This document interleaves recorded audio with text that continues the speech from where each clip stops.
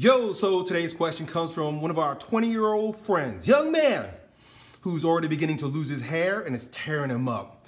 He's very self-conscious about it. He wants to wear a hat all the time, and when a gust of wind goes by, he's afraid the hat's gonna blow off. He feels like people are judging him, they're looking at him. It's really making him anxious. His self-esteem is taking a hit. He's getting depressed. Dude, and I can totally relate. I know where you're coming from. I think today I'm going to share a few stories about old Uncle E where I've lost the very things that I thought made me who I was. And I know you alluded to that in your question. You said all the things that made me beautiful. He said that he was very attached to his hair. Those things that made me beautiful, made me great, allowed me to be me, the greatest me, are going away now. Well, dude, this is a scourge and a blessing in disguise, and I'll tell you why. So, first, let me just share my experience with you in terms of losing those very things that make you think you are those things, or losing those things that you build your self-esteem up on. You know me, right? Yo Elliott. Started making YouTube videos about strength training, bodybuilding, strength, strongman. I love lifting, love building muscle, love growing strong. Since I was 14 years old, I have been building myself up, building my identity around lifting weights, self-esteem. Before I started lifting, my self-esteem, I couldn't say it was shot, but I had nothing to lean on. I was a bad student.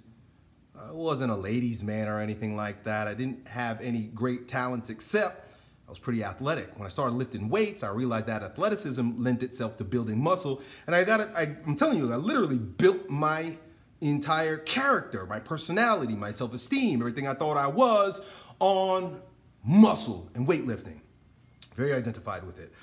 Well, I not only built my self-esteem up with building muscle, I also built a online personality. I became YouTube famous. Over 1 million subscribers, almost 2 million subscribers on my YouTube channel about strength training, Strength Camp.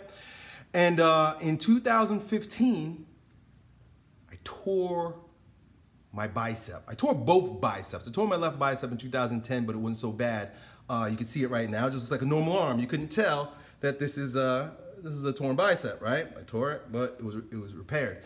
In 2015, I tore my right bicep, and it's now deformed for life. Look at that. Look at that. Compare. Boom. Beautiful. And I had beautiful arms. Beautiful, beautiful arms. Both of my arms. Beautiful arms. Build them up. Nice, long muscle belly with a nice little peak. Totally destroyed it. I had it repaired, and even though it's repaired, it's not what it used to be. And it hit me hard, man, because I didn't want to wear tank tops anymore. I just didn't want to show myself. I didn't show myself on YouTube for a very long time. I was ashamed, bro. I gotta tell you, it hit me hard. So I can feel for you. I can empathize with you. I know what you're going through, because the very thing that I thought I was, muscle man, beautiful body, was taken away from me. And not only that, I'll go a little bit further. I'm gonna rub some salt in my own wound to just show you that you can get over it, right? It's not only something that you can get over, but it's gonna make you stronger in the end. Ultimately, this breakdown of our ego and our identification with the material and our attachment to our looks is demonic. It's evil. It's horrid. It doesn't serve us, but by overcoming these challenges, your soul grows, dude. Soul glow. Your soul will glow more, because you're gonna have to find other things to build up. So just to go a little bit deeper with me, I used to have beautiful hair. Still have beautiful hair. I can grow my hair. I don't have hair loss, but I started getting a fungal infection on my scalp about 2 years ago. And it was bad. I had really bad dandruff. And then I couldn't get rid of it no matter what medications I was using. I fasted. Part of the reason why I fasted myself to the bone last year and went down to 175 pounds was because I was trying to heal myself from the fungal infection. It worked, it helped. Had to lose a lot of muscle as a result, but my scalp is better. But I started shaving my head as a result. I started shaving my head in order to get some air to the skin. As a byproduct of beginning to shave my head, I started growing my beard, and I realized, hey, I kind of like not having the hair, and I kind of like growing my beard, and I got a brand new look. So it kind of opened me up to another version of E, another way to look, another way to be. And so I got a brand new look, and I like my look. You guys call me Ranger. I don't even know who Ranger is. I had to go look him up. I don't watch Netflix or wherever you get these programs. But Ranger looks like a cool dude. And so, I let my beard grow. I trimmed it not too long ago. And I shaved my head. I love it. It's amazing. You can do the same thing if you want. But I want to just kind of wrap my whole experience around with some like philosophical ideas that you can help you. Number one, when you started sharing your story with me and I was reading your question, I began to think about how when one thing goes, right? One thing goes away in your life, one gift is taken away, that other gifts, other things, other fruits begin to blossom, other things begin to grow. So for example, I lost my bicep, but I got to discover a brand new part of myself that wasn't so personally identified with my muscle. I became a hippie. A lot of people, I was a hippie for a couple years, for about 5 years, from like 2015 to like 2018, I started shaking off the hippie shit. But I wanted to explore a different version of E, a different version of Elliot. And so I sensed that there was something else in me, and I gave myself the opportunity to let go of the bicep and the pain associated with it and my whole tore upness and delve into another aspect of myself, right? You open the gate to exploring, strengthening, developing other parts of yourself. There's a really good movie, old kung fu movie called Cripple Avengers, the Cripple Avengers. And in that movie, it's about 5 different guys, and each one of them has a missing sense. There's one guy that's blind. There's a guy that's deaf. There's another guy who, I don't know, he's like mentally retarded or something.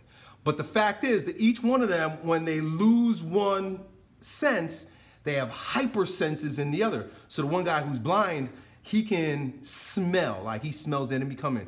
Like he smells everything, or he can hear something really, something far away. The guy who couldn't hear, he had like hypersensitive sight. This is not based on fiction. This is like true. When you lose one thing, the nervous system, the brain, your soul will grow in other ways to compensate. So but that won't happen, my man, if you stay focused on the loss. So in order for other things to develop, other fruits to grow in your life, you got to learn how to be completely detached. So here's another thing that I want to share with you. This experience is an opportunity for you to grow in the virtue of detachment. Detachment is a virtue. Detachment literally means I don't care what happens to my body. I don't care what happens in the flesh. Like the Stoics, very detached. Whatever happens, happens. Que sera, sera. Have you ever heard that? That's not an easy thing to develop, especially if you're personally identified with your circumstances, with what you've got, what you have, what you are. It's a virtue that is developed through the process of mortification. Beautiful word. I love that word, mortification. To die to oneself, to die to aspects of yourself. So right now you get an opportunity to practice mortification, being okay with the death of a previous version of yourself. Me with hair, right? You with hair. Let yourself die to that. Detach from any emotional content that's associated with it. That's super important. Detach, because you're thinking other people are thinking about you, but they're not thinking about you. You're thinking about them thinking about you. Most people don't give a shit about you. Most people ain't thinking about you. And most people's opinions about you are very fleeting, right? You can't. And so one of the things that happened to me as a result of this mortification process, tearing my bicep, turning ugly, is I'm so much more detached from what people think of me. Believe it or not, I had a hard time for a while when I was getting attacked on YouTube. Some guys just didn't like me. I'm eccentric. And it started to hurt my feelings. It's good. It was good in so many different ways. It allowed me to go down into the dungeon, into the dirt, humble myself, be mortified, but then rise up And the new Elliot is so fucking based. Like, I don't care. In fact, I want people to hate me. Hate me, please. Right? Because it means that I'm saying something. It means that triggering you. I'm rubbing some salt in the wounds. You don't know the wounds are there unless somebody rubs some salt in it. So, like, I kind of look for haters at this point, right? So I don't, where I used to censor myself because I was afraid of being disliked, I became so disliked that I like being disliked. And so I want you to get to that place, not necessarily where you go around trying to trigger people, but to the place where you are so comfortable with yourself. You're so fully mortified and detached that you can live that based lifestyle, right? I love that word based. I learned that from you guys. I had to go look it up in Urban Dictionary. Based literally means, or Urban Dictionary means, that you are so firmly fixed on your base that you can't be knocked off. Weebles wobble, but they don't fall down. You might knock me around, but I ain't falling down. You see what I'm saying? That's being based, think about being grounded, having a solid base. You're gonna grow a more solid base because of this, because here's another concept. It wasn't until the quote-unquote sexual revolution that women started really judging men based on their looks. Before that, it was more matter of, a man's ability to provide, a man's ability to be a strong man, be a virtuous man. Looks were kind of secondary, and that's why, and it's still kind of true, because you can see like ugly dudes who are super successful, women just trip over them, right? Because it's power women are attracted to. Truly, they're attracted to power. Not so much attracted to looks as much as the media has taught them to be attracted to looks. That's kind of, part of the brainwashing that's happening, the feminization of our culture. Women are looking for hot guys when really they want powerful men. And some of the most powerful men are ugly, ugly, ugly men, right? And so you can develop your power because power comes from within. Force comes from outside. Even putting on makeup or doing your hair or trying to look a certain way, it's being forceful. It's almost a little violent in a way. It's like you're trying to manipulate somebody. But when you're powerful, it just oozes out of you, and nobody can take that away from you. So, dude, I just wanted to share those things from you. Oh, okay, one last thing. I wrote a little bit of list here for you. So this whole process of mortification and detachment, they lend to your capacity for ascension, right, everybody? They say we're going through this awakening process here on the planet. I don't know how true all that is. People are becoming enlightened. Well, I like to think of enlightened as a literal term where you're literally becoming more and more detached from the heaviness of our experience, our fallen nature, our fleshy nature. And so as you detach from the dust, our body, you're gonna die. All this dust. From dust, we'll go back to dust. The more and more you can be detached from your body, the more and more you can be detached from the material circumstances of your life, the more and more you'll ascend into spirit, meaning that you are moving towards, atoning with that which is intangible, that which is of the pattern, that which is divine, that which is higher, but not so present because it's not sensual, it's not physical. The more you attain to your true nature. Our true nature isn't our body. This is not Elliot Hulse nature.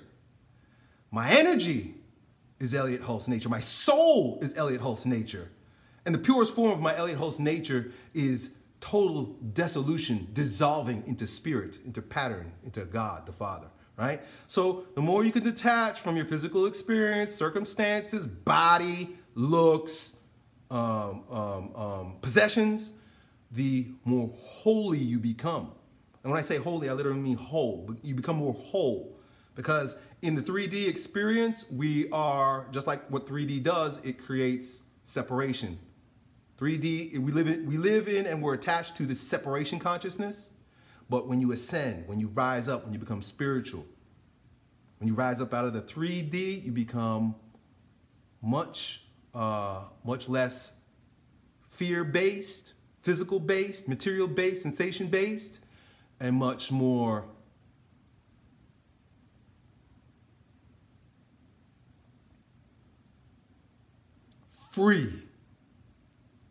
free-based. Be based and free. Done.